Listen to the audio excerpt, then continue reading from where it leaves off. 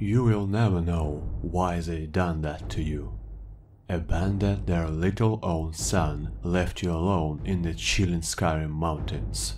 You almost died from freezing, but on the last drip of warmth in your body, you noticed a proud building over the next hill. That building was a high Hrothgar. Greybeards don't like visitors, but they had no choice. No matter how much apathetic they are, they wasn't able to let the innocent child die.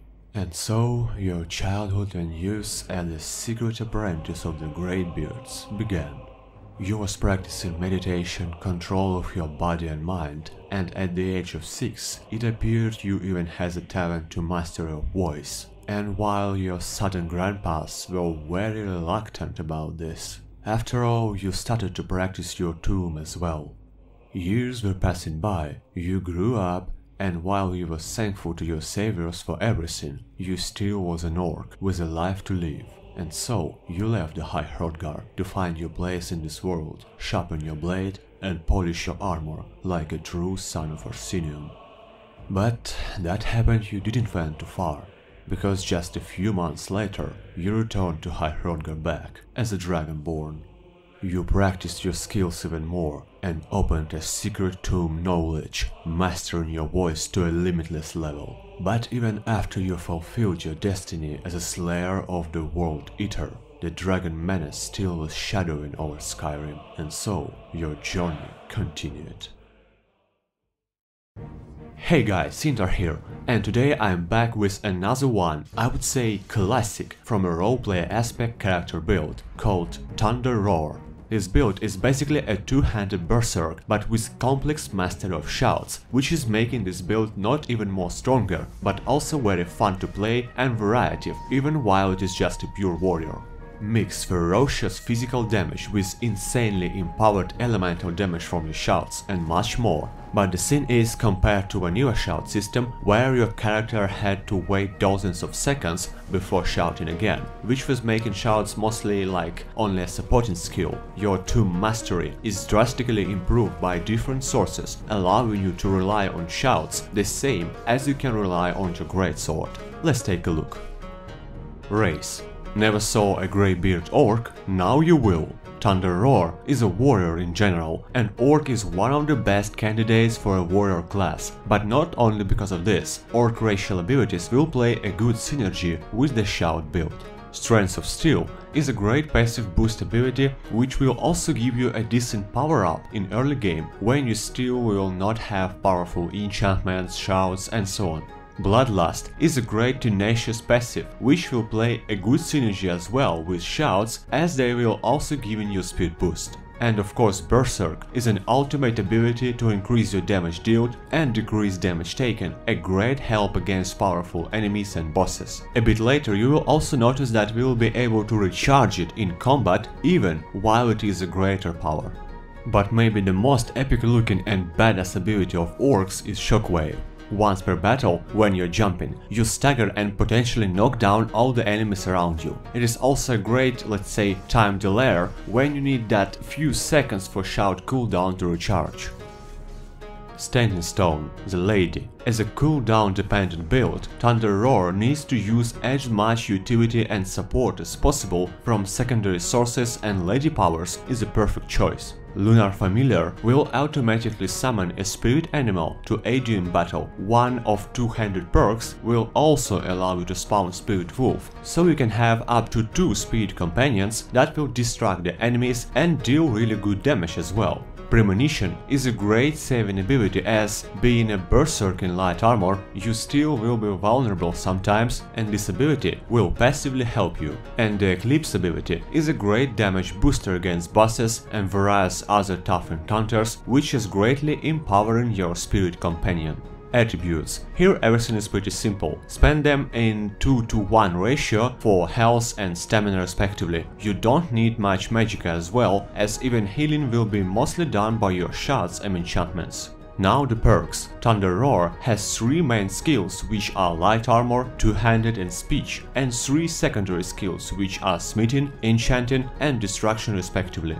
Light armor, simple as piece of cake. Take absolutely all possible perks here, besides the unarmed branch, obviously, and don't take annoying mosquitoes as well. This perk is working only when you're fighting with enemies that have full health, and as all damaging shouts have wide area of effect, almost all your enemies in combat in massive battles will be always damaged, so this perk will be just useless. Light armor exactly is the choice for this build because it, first of all, greatly increases damage output, which is already very high in our case. Secondly, it gives great regenerating and speed capabilities, which both are adding to buff you will in future have from shouting. Also, don't forget to take War Dancer and Spell Dancer perks, which will increase both your physical and elemental damage and so shouts for a decent amount. Two-handed, even more simpler, take everything possible. The most important perks are the next. Wolfkin, it will summon a spirit wolf after a couple of power attacks to aid you in battle and distract enemies. This distraction sometimes can win you a couple of seconds, which you will need to wait until some kind of shout cooldown will refresh. But the most important perks are starting from Massacre 1, which gives you a chance on each strike to have almost triple attack speed for next few seconds, and the Voice of Rage and Ruin is the one of key perks in the whole build, as it gives a 4% chance per strike and you will often have insane attack speed to automatically activate your attention currently equipped power, even if this power isn't cooldown at the moment. Yes, it works even with greater power as well. You will see the result of this synergy pretty soon. Weapon specialization is, as always, absolutely up to you. Speech. This one is a key skill, which is exactly making Thunder Roar so strong and fun to play at the same time. Take all the perks from the right branch. Basic perk is pretty much self-explanatory. And the Universe Listens perk is your healing ability, which will restore all three your attributes each time you will shout. Windborn is a great power-up buff that will give you 30% attack damage and 15% movement speed each time you shout as well. And Thunder Roar can sometimes shout up to 4-6 times almost in a row, meaning Windborn can give bonuses like additional 150% bonus damage and 70-80 movement speed bonus. Force Redoubled, one of the many sources of drastically decreasing shout cooldowns. Simply gives you 50% chance to decrease shout cooldown to 3 seconds when you shout in it. Hurricane Force is a damage booster based on your speech skill, which means at 100 speech skill your shouts will deal double damage. Tomb of War, badass crowd control perk that will passively empower all your shouts to decrease enemies' armor, stagger them, and even knock down them if the enemies are heavily injured. Launch the Fire Breath shout and stagger enemies at the same time. Merciless Storm, a greater power, meaning you can use it only once per day initially, that instantly refreshes all your shouts cooldowns. Not such a big profit knowing it can be used only once, yeah? But wait a second. You already getting it right? Your perk from Two-Handed gives you a chance to activate any of your powers when striking. That means you will never actually need to activate it directly, but that's not the end. Dovas Zulan. For the 120 seconds, meaning 2 minutes, after using Merciless Storm, any shout you use also carries previous shout. You already starting to feel that, yeah? But let me show you on a direct example. Dovas Zulan. Here we used a Fire Breath shout, but a few seconds earlier we used Elemental Fury shout that increases attack speed, which of course has already faded off. But wait a second. Now a demonstration of all key abilities together: Dovas Zulan, Merciless Storm and Voice of Rage and Ruin, plus weapon enchantments increasing this chance by doing simply the same. Oh, and yes, I set this Bandit Chief health to 100,000 just for being able to show you an example for this in time, so don't mind his HP bar is going down too slow. When that small energy explosion-like effect goes from your face, that means Merciless Storm was passively triggered by the Voice of Rage and Ruin on the last swing, and now the party begins. Basically, yes, it is simple as that. All you need is to smash your enemy's skulls with a sword, equipping Merciless Storm power each time after you shout, and always alternate the shouts so they always will have double effect.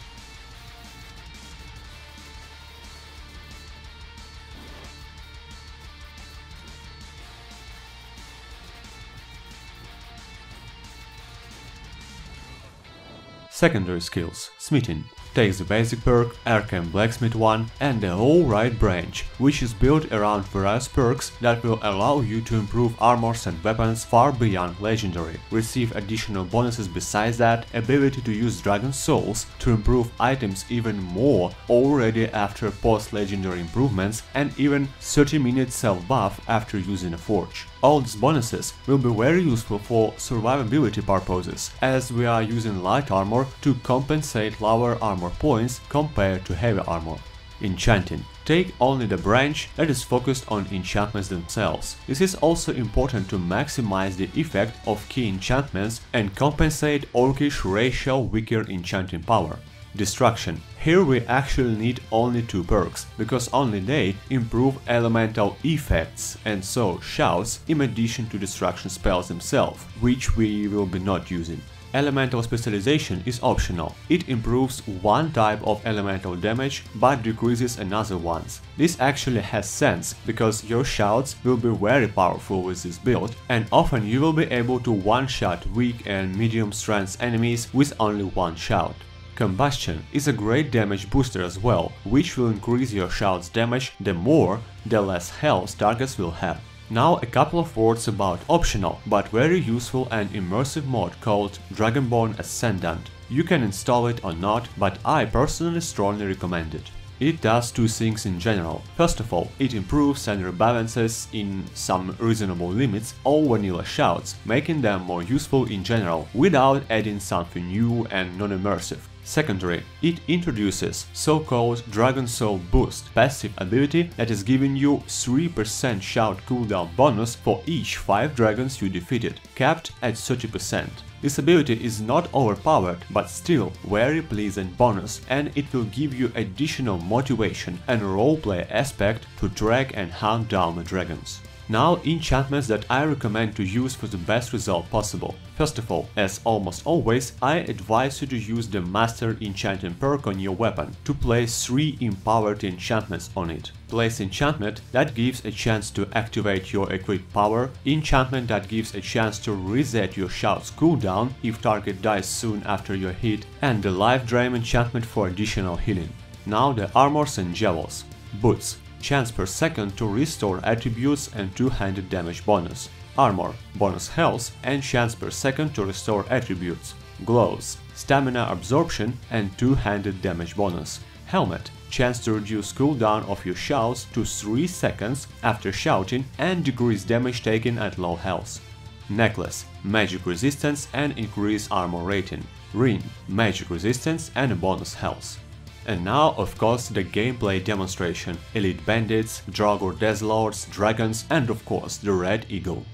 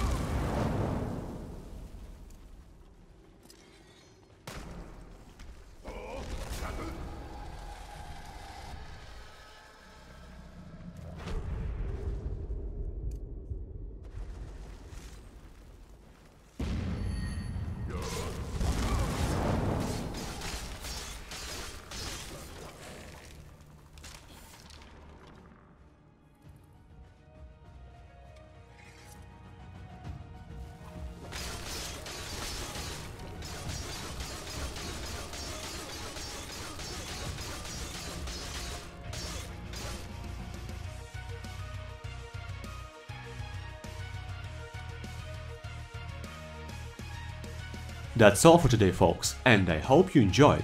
Share your thoughts about this build and of course, write in comments which build you want me to release the next. Don't forget to enable channel notifications and join our Discord to always stay in touch. And if you ever wanted to support me directly to help me keep making informative content for you, take a look at my Patreon page. See you in the next video. Scimitar Gaming here, signing out.